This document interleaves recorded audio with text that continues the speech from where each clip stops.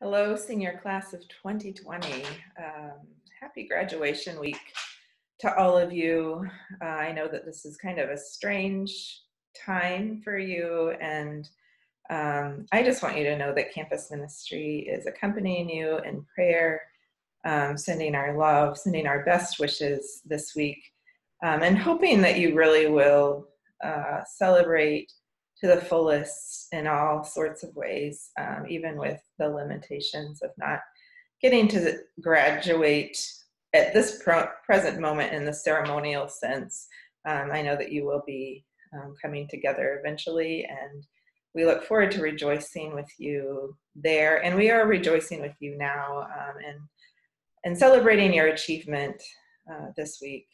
So my name is Christy Hicks, for those of you who do not know me. I have met many of you and been blessed to connect with many of you over these last 4 years.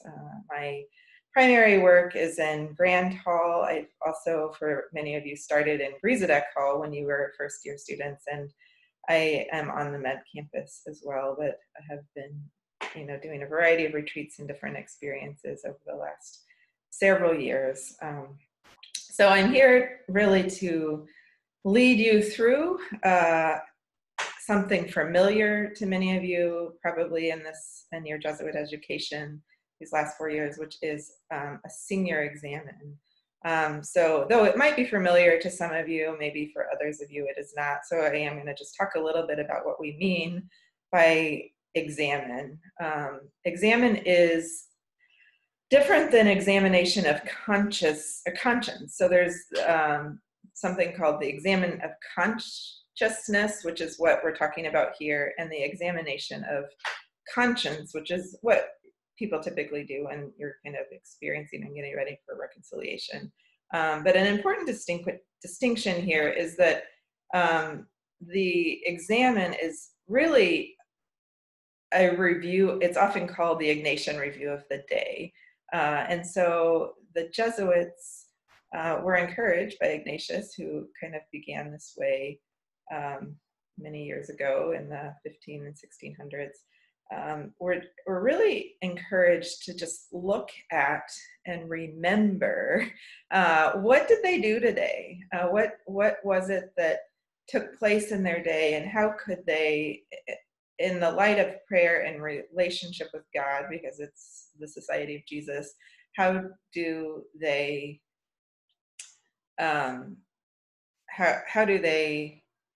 remember their day with gratitude, with love, and really with a little bit of assistance from God in just looking at what the gifts have been, and a little bit more of an awareness. So a way to think about this that really is kind of cool is that you've already lived through the day, right? You've already lived through the last 24 hours, the last, you're sleeping for part of that, but the last bit of time. And so you've already done it once. And what you're doing though at the end of the day is you're recalling it to mind intentionally again. And then what might emerge through all of that is a little bit of a surprise. You might be surprised by what you see there. Okay, well, I lived through that, but I didn't fully see it in that moment. And so that intentionality to kind of go back through your day and your present moment as you're kind of recalling it because it just happened, you take that present moment and you really, what ends up erupting sometimes is a little bit of a surprise. Oh, wow, that happened. I mean, it's your own life, right? You've experienced it already. But what this practice does is it helps you to even deepen how you've seen your day. And so I always think about the examen as an act of remembrance and gratitude. And so, and another way you might think about it is you're kind of pulling up your buried treasure of the day. So like as if you had, God had buried something in your day which you couldn't fully see, and then you can kind of pull it up and like look at it. And so, and to savor it a little bit, the gems, the delights, the goods, the wonders. A good friend of mine, I was talking to her several years ago, just in general, probably about my own spirit, what was happening. And a piece of Ignatian spirituality that I really absolutely love is the experience that you use the imagination a lot. But we were talking about memory, and she's a mother of 3. And as she was sharing, one of the things that she said to me is how cool it is that the first time you can experience great joy in the experience, but as you remember some of the things that have happened in your life, you also can experience the same level of joy that you did the first time. And so maybe this is just this practice that we're going to do now is what I'm calling a senior exam. It's a little bit different than the daily examen, which you might do at the end of every day. The Jesuits do it twice a day at noontide and after supper or right before bed. And anyone who's practicing the examen may do it daily or weekly or monthly, whatever has worked for you or is working for you. But this is really an examen that's taking a look at the last 4 years that you've been here going to St. Louis University, and what are the gifts that have emerged, who are the people, how has God been here, where is God absent? So that's kind of what we're going to be doing. And just the last thing about the examen before we actually go into it is at the end of the examen, there's always this call to renew and reminding ourselves that each day is really truly a gift. And so we're just kind of coming into the awareness of what has been the gifts, what have been the gifts that you've been blessed to have these last 4 years.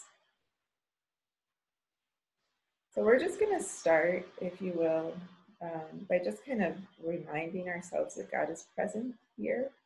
God is always, always present with you, but we have to sometimes remind ourselves of God's presence. So you might just take a deep breath or 2 or 3, calling in the presence of God.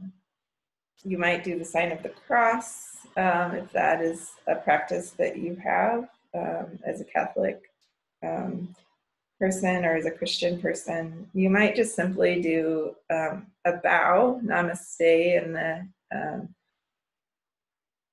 really the Indian tradition, but reminding yourself that God is present to you, that you are being present to God, and that God is in that exchange between us. So if you just want to take a moment to come into God's presence, and we will begin.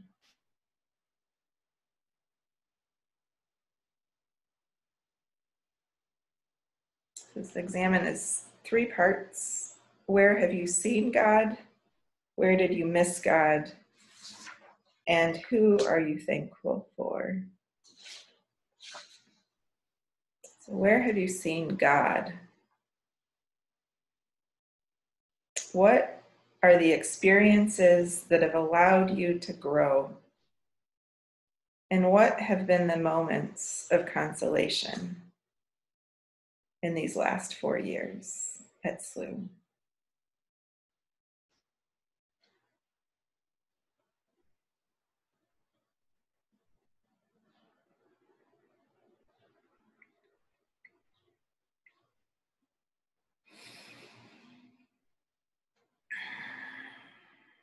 Who are the people who have supported you in your relationship with God and in your time at St. Louis University?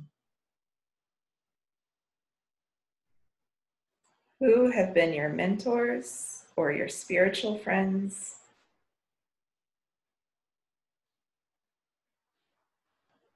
Who has set examples for you?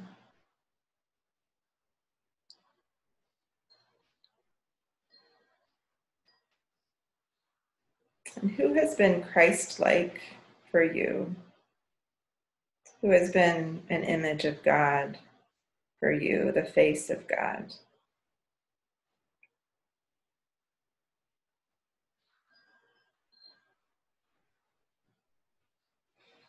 So though these last few months in particular, this last chapter of your journey here at St. Louis University has been unusual, notice what gifts you have been granted during this time of pandemic.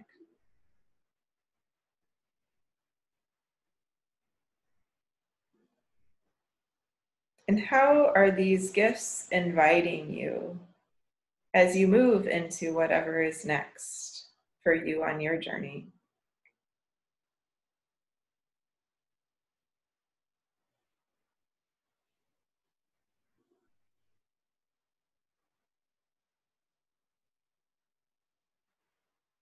So the next part is, where did you miss God? Where did you miss God these last 4 years?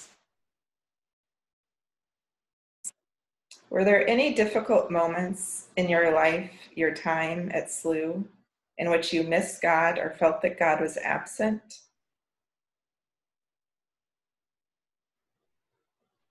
What were some of these struggles?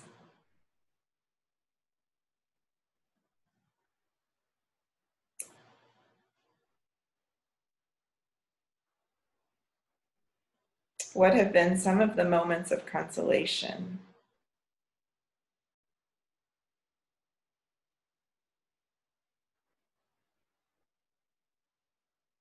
Who came to you in the midst of struggle? And how did you work through some of those struggles?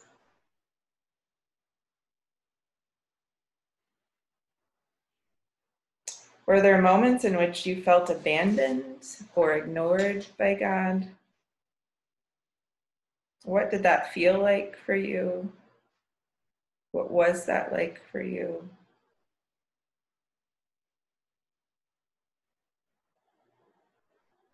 Were there distractions in your time at SLU that might have caused you to miss God at times?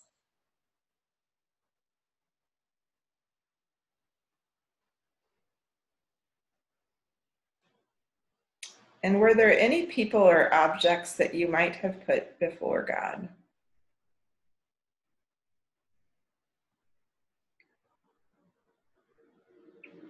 In recalling any of these moments, is there anything God might want you to know, or that you want to say to God?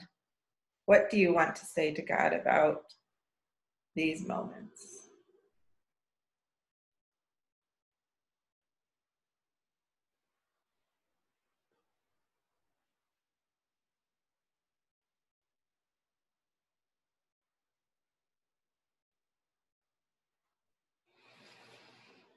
So who are you thankful for? This is the last section of the Examen. We now want to take some time to recognize what you're grateful for from these past 4 years. And in particular, which relationships are you grateful for? Who comes to your mind? Who comes to your heart?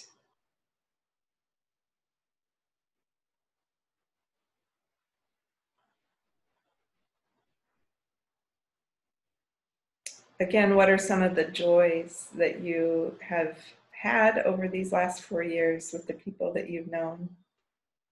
And likewise, what are some of the struggles that you might have worked through well? But also, we're human, right? Not all struggles we've worked through well, and that's okay too. But what has that taught you? Has anything surprised you about who you know now versus your first year? And what has challenged you the most in these last 4 years? Or who has challenged you the most in these last 4 years? And can you note some of the changes in you?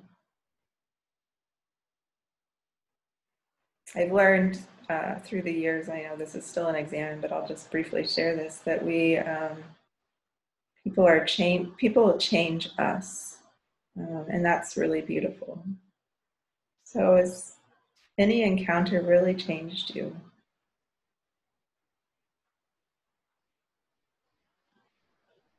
Think about the friends you've made in your time here. Maybe some of them were on your floor during your first year and you've been friends ever since. But maybe there are others that you just met this year or this semester even. And what has emerged? What are the gifts that have been present there and in that relationship, even the very new ones? You might even be wondering about, what is this? That's okay too. That's part of our journey. How have your friends supported you? What have they taught you? What are the inside jokes you have with them? And how have they made you a better person?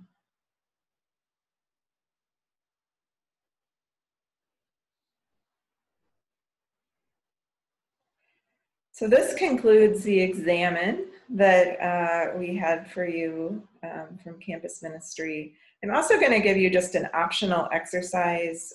When this Examen was written, it's been adapted for you, of course, but it was written for the senior retreat in previous years. And a part of their exercise, an exercise that they were asked to do was, since you're also kind of in this time looking at who has been God to you over these years, and who has been gift to you. So if you want to fast forward this, that's fine. I'm going to just close with a closing prayer at the very end. But I invite you, if you will, just to think of like whoever like maybe most came to mind, and this last part of the Examen, somebody that you deeply love and who has been truly gift for you these last years. Maybe you can write them a note via email or a handwritten note or even a poem or a song or whatever you feel most compelled to do. But I think that one of the ways in which we really become light for our world is that we share who we are with others. And also, like, it's always been really, for me, it always goes directly to my heart when someone shares an experience or a memory or something about me that they've truly loved and honored, and it has inspired them. So I know that many of you have been touched by many people, and maybe it's even hard to pick one, but if you could hone in on one person who has really been a gift to you these last years or months or whatever, and take the time to even just write them a short note or an email. I just encourage you to do that, because I know that you are a gift to them and they are a gift to you. And sometimes just to take time to acknowledge that is gift shared. So to practice doing that in our lives, I think, is a beautiful thing too. So let us pray. May the God of surprises delight you, inviting you to accept gifts not yet imagined. May the God of transformation call you, opening you to continual renewal. May the God of justice confront you, daring you to see the world through God's eyes. May the God of abundance affirm you, nudging you toward deeper trust. May the God of embrace hold you, encircling you in the hearth of God's home. May the God of hopefulness bless you, encouraging you with the fruits of faith. May the God of welcoming invite you, drawing you nearer to the fullness of God's expression in you. May God, who is present, be with you, awakening you to God in all things, all people, and all moments. May God be with you always. Amen. So Senior Class 2020, thank you so much for all that you've been for us in campus ministry. We wish you the best. Have a blessed graduation, celebration in whatever form that takes. And hopefully it'll be a celebration throughout this year. We love you and we will miss you. And we very much look forward to seeing you in person again someday soon.